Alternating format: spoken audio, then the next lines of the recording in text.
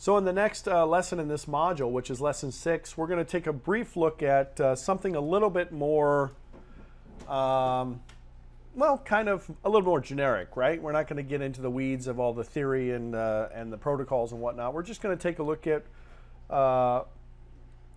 basic guest access, right? Providing guest access is obviously a very key component to a lot of wireless networks. But providing that guest access can be a bit of a challenge, right? Guests have to be able to easily access the wireless network, but you don't want them to be able to compromise the security of your corporate network. And then you also have to balance that security with administrative ease, right? Guests typically they're dynamic. They're not, up to speed on the specifics of your organization and so on. All right. So what we're going to do going through this lesson is we're going to take a look at the 4 basic guest flows, the components that are used in those 4 basic guest flows. We're going to describe the need, of course, for guest access, which I think you guys kind of already understand, the different authentication methods in a wireless network that we use for guest access, and we're going to define the basic guest access provisioning model that we have in our wireless network. So this is actually probably going to be a little bit more applicable to what you guys are doing in your own environment as well. And is going to be, from an administrative perspective, maybe a lot more applicable. All right, guests have to come in to the network, whether it's a contractor or whether it's just a visitor to your organization. They need to have internet access. Typically, they might need to have local area network access as well, but they want to check their email, they want to be able to connect to their office and so on. So we understand the need. Traditionally, in wireless networks, we always have a separate SSID, maybe a dedicated VLAN and so on for path isolation. But, and traditionally in the past, that's what we've done for guest access. But one size doesn't really fit all, right? It doesn't meet all the requirements, especially if you're dealing with contractors and consultants that come in and they have to have access to specific components of the network. So there might be, it's not just internet access, it's not just email access. So we have to have a method to authenticate guests that provides for security, but does not create all this overhead that might be associated to that. Now, the best method to secure the network would, of course, be to use 802.1x, but not all devices can perform or utilize or pass the 802.1x protocol. All right. Some devices like printers or cameras, they can only use something called MAB, M-A-B. MAB stands for MAC Authentication Bypass. We'll definitely talk about that in this lesson here. Basically, MAB provides port-based access control using the MAC address of the physical endpoint itself. Or you can use something called WebAuth or Web Authentication. That's used for devices that don't perform 802.1x, but you don't necessarily want to give them MAC Authentication Bypass. It can also be used for guest access, and that's what our primary focus is on in this particular lesson, right? Or it can be used maybe as a backup solution. Maybe you're onboarding an employee, or the employee is using a BYOD device that doesn't support 802.1x, but they still need to have some level of access for those devices, so we can use web authentication for that. There are 2 examples of authentication and access. How guest access is actually provided and how that's accomplished depends on the infrastructure and the method that you use. And we're going to take a look at those components a little bit later on. All right. Employees, usually these guys are going to be using trusted devices. They're going to gain access to the network using 802.1x. They provide their credentials through the extensible authentication protocol. They get authenticated via Radius, etc. And that's usually done through ICE, the Identity Services Engine.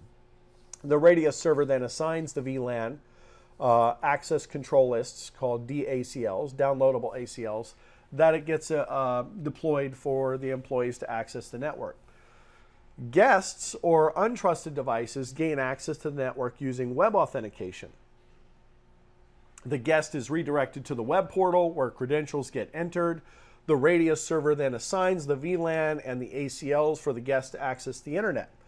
Although this guest access can be provisioned for the LAN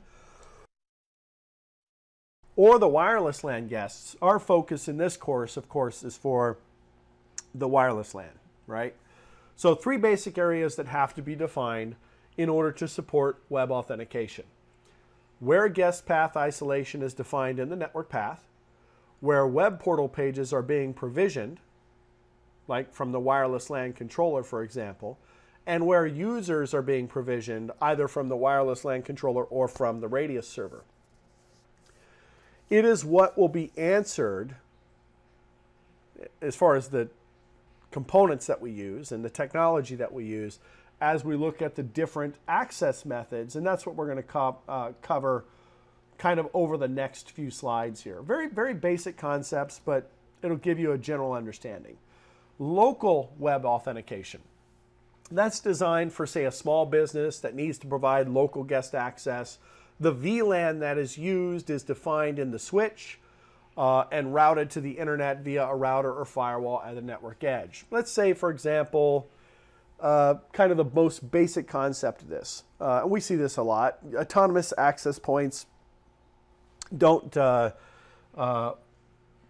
really work in a dynamic environment like what we see with a wireless LAN controller and ICE and all that. So in order to provide wireless guest access, you simply provide an SSID that's open, and they authenticate, they connect to the wireless network, and you restrict their access by assigning them an address, a DHCP address in a particular VLAN, and then you specify in your switch and routers how those VLANs can communicate.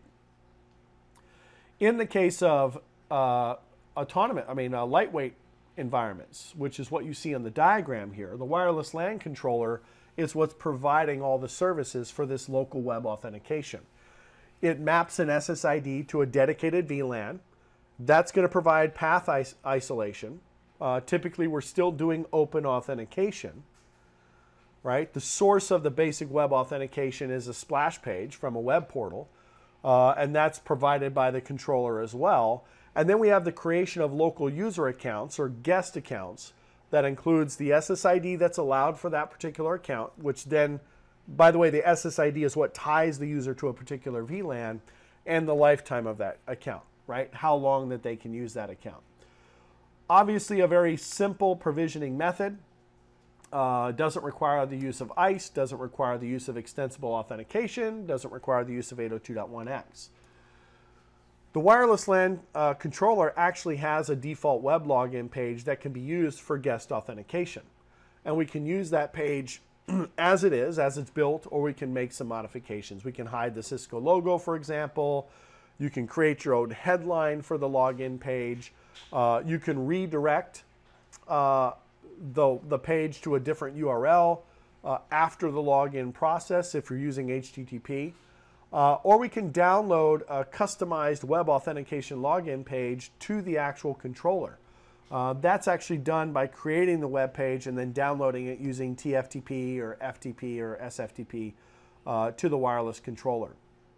The reason why a client may choose to do something like that is to have additional elements like applying an acceptable use policy and so on. And that's, you know, if you're using this LWA, that's usually what somebody will do, okay? In addition, you have something called a lobby ambassador. That's an account that gets created per wireless LAN controller, and the purpose of that is to offload guest access provisioning from the IT staff. So this lobby ambassador management account doesn't have access. It has access to the controller, but only for the purposes of provisioning guest accounts. It's a management user account, and it has a specific role. We use rules-based access or role-based access of lobby admin, and the whole purpose is to create those accounts. All right. That's going to include a username, a password, which is either created or generated. The lifetime, which until the account expires, which is specified in days, hours, minutes, or seconds. Lobby admins may also delete accounts or modify it to extend time or reset passwords and so on. All right. Now, one of the situations with deploying local web authentication is that once you're authenticated, and if you look at the diagram here, once you're authenticated you've connected to the wireless controller, you follow the traffic path here. Notice that even though we are provisioning the traffic to go to the internet, it is going to pass over the corporate LAN, right? Okay, it's going to pass over the corporate LAN. So the traffic goes through the controller, over the corporate LAN, out to the DMZ. Now, obviously, we're isolating that traffic flow because we're assigning that traffic to a specific VLAN, and we have security policies in place to isolate that traffic to a specific VLAN. But there is an additional way to provision this information, or to provision this access. Hold on one second. Now, this alternate method, which is actually the method that we tend to use in most guest access environments. Now, it does require a secondary controller.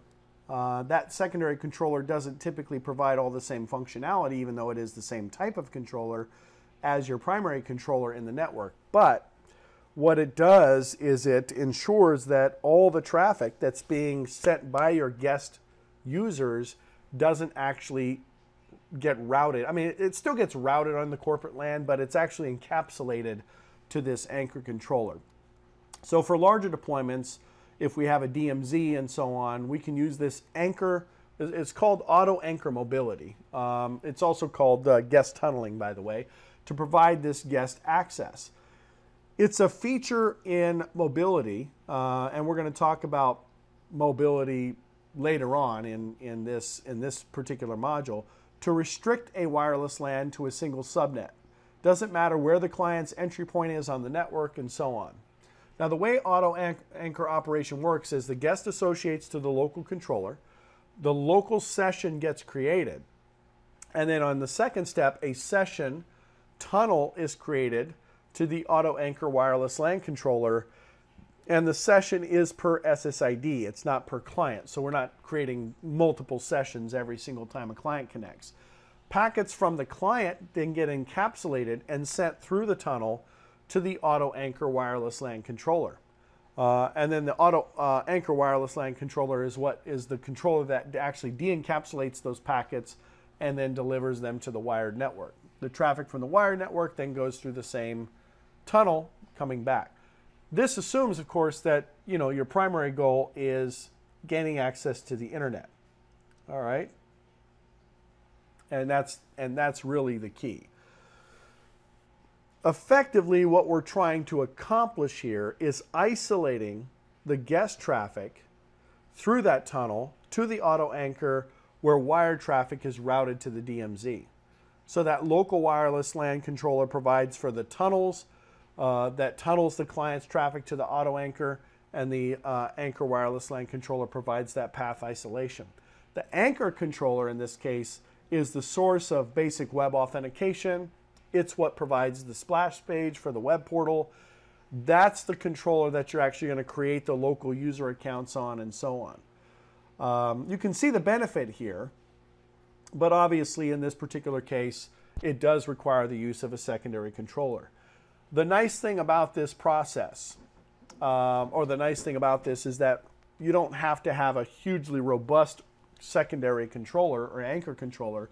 You can use like a 2504 or something like that to provide this functionality. Okay. Another option that you have, and this kind of builds on our previous example, authentication of guests can be broken out to a radius server. So it's kind of the same concept. The only thing is we're offloading the actual authentication to Cisco ICE or some other component. The anchor wireless controller is optional, but it doesn't really change.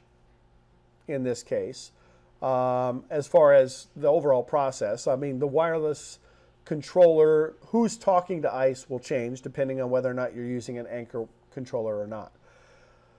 The authentication process here, guests associate to the local controller. The local session gets created. The guest receives the web login from that local controller. They enter their credentials. That gets forwarded to ICE for authentication. ICE then returns the confirmation, assuming that the credentials are valid. And then guest traffic gets routed to the internet with path isolation provided by the wireless LAN controller. The addition of the anchor controller would help isolate the traffic, but the process really wouldn't change. It would pretty much be the same. Okay. Another option you have, and remember, these are all options for guest access.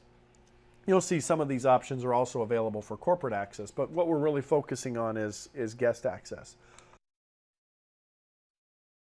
Another option for deploying guest access is where we have what we call central web authentication. The local wireless LAN controller is configured to redirect web logins and authentication to ICE. ICE provides the web login pages and the authentication. The guest associates to the local controller. A local session gets created. The guest is redirected to ICE. ICE provides the web portal pages and the guest authentication.